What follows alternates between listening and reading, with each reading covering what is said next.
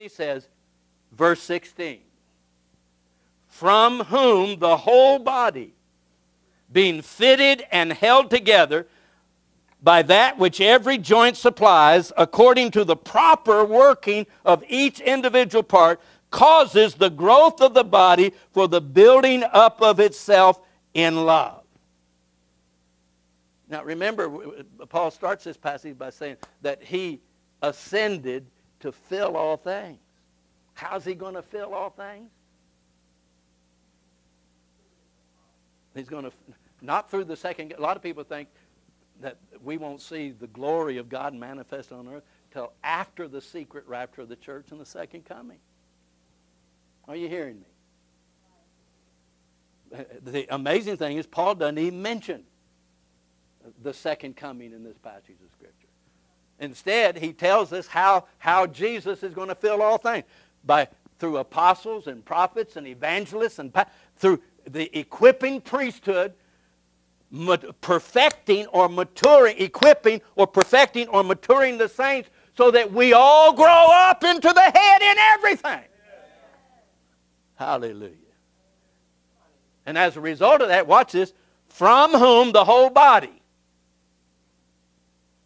How many understand we can't grow up into Him in all things until we become a body? Did you hear me? And we can't be a body until there are joints and connections.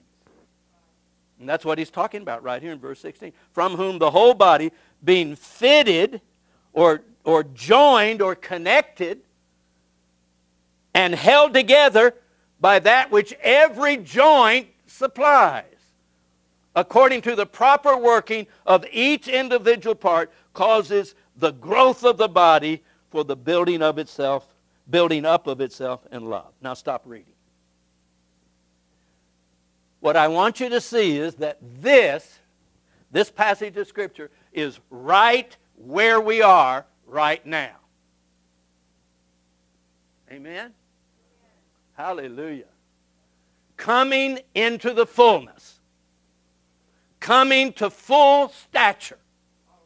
Coming to the full measure of the anointing of Christ. Amen?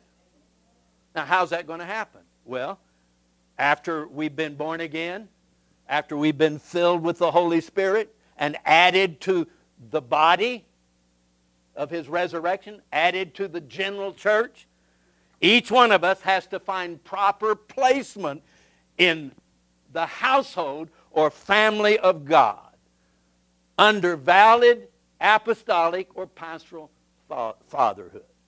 Amen? In other words, we need to be properly connected to one another. Watch this. And we must be speaking the truth to one another. Speaking the word of the King to one another. Hallelujah. In love.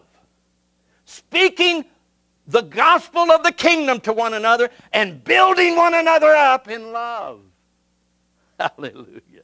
Hallelujah. Hallelujah. Do you hear me?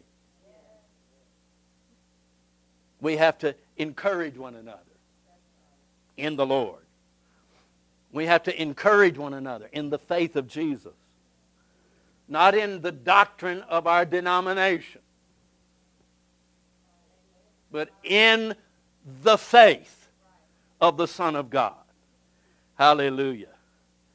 What I want you to see is that we cannot grow up into fullness alone. Hallelujah. We need each other. We cannot manifest the fullness of God in the earth by ourselves. It takes the body.